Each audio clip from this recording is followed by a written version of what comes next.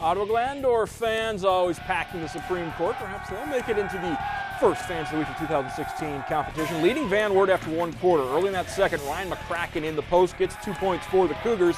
They're trailing 18-10. OG on the fast break. Jordan Verhoff to Bryce Utrip lays it in.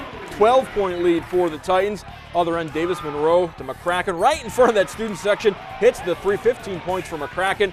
For OG's Verhoff finds Nick Weirach, one of his 7 3-pointers, 25-13 OG in front. Monroe, nice passing out of the post, finds Josh Brown, pump fakes and scores, gets the Cougars back within 10, but too much from OG. Off the miss, Jay Kaufman is there for the rebound and the follow, gets the foul. OG wins 83-52, Weirach leading the way with 25 points. OG's junior varsity team, they won today as well, their 50th straight victory for the OG JV.